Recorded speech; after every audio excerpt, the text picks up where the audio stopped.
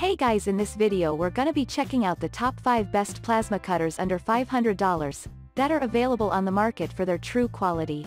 I made this list based in my personal opinion and hours of research and have listed them based on popularity, quality, price, durability, user opinions and more. If you want to see more information in the updated price, you can check out the description below and also make sure subscribe for more reviews. Okay, so let's get started with the video.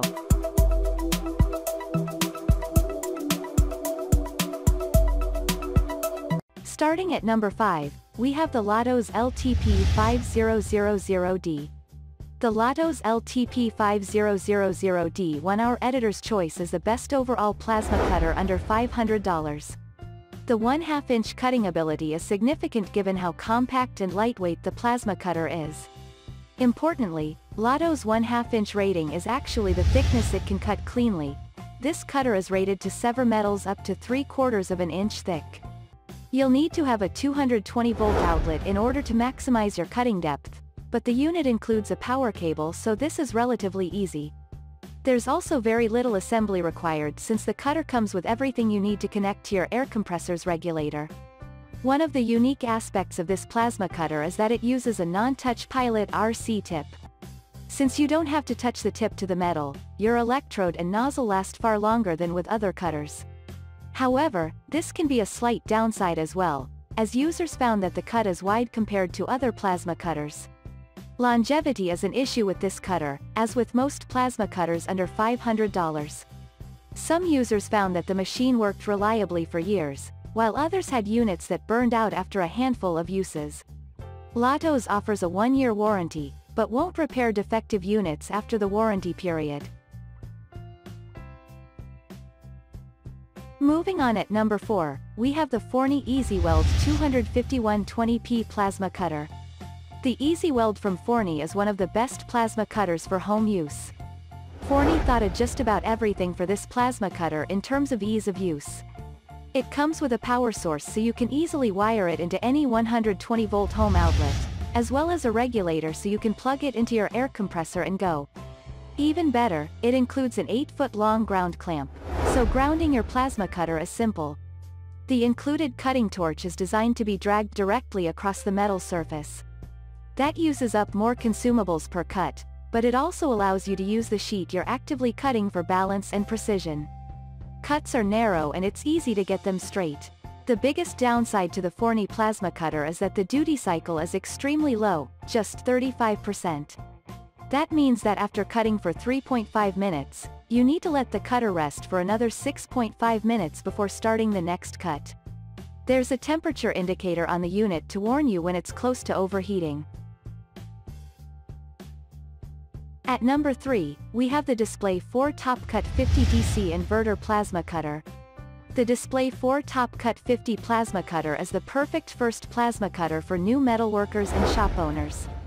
The cutter is surprisingly inexpensive for the features it offers.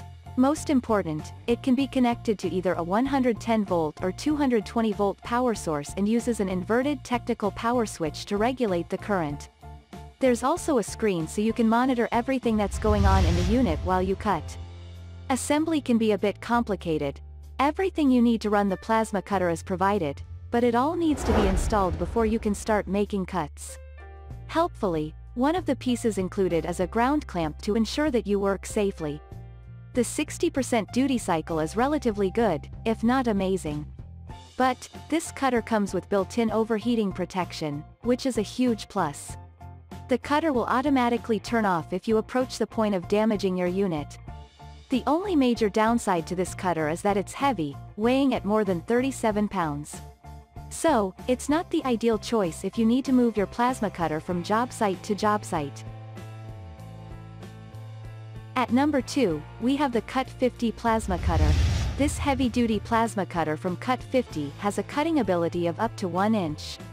It's one of the only plasma cutters under $500 that can handle cuts of this thickness, which is a good reason for industrial users to give it a closer look. The key is that this machine runs at 50 amps and can handle voltages up to 230 volts. You'll need an equally heavy-duty wiring and outlet to handle this plasma cutter, though, so make sure you have the infrastructure before committing.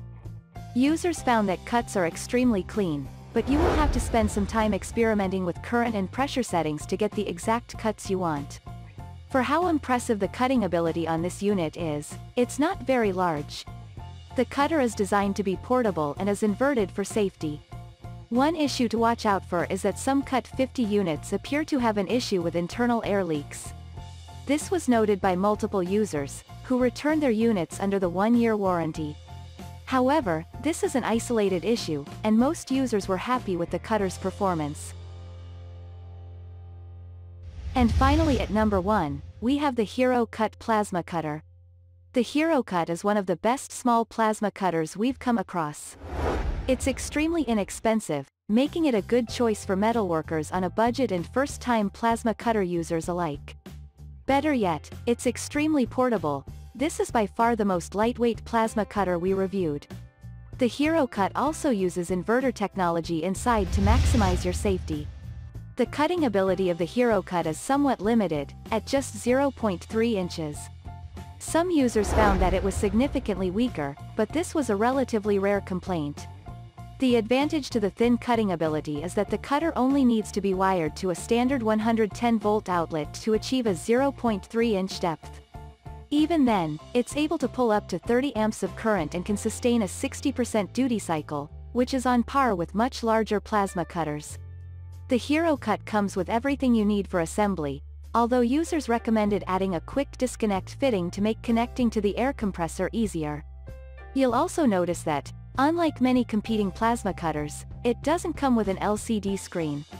But, this is mostly unnecessary given that the only control available is the current dial.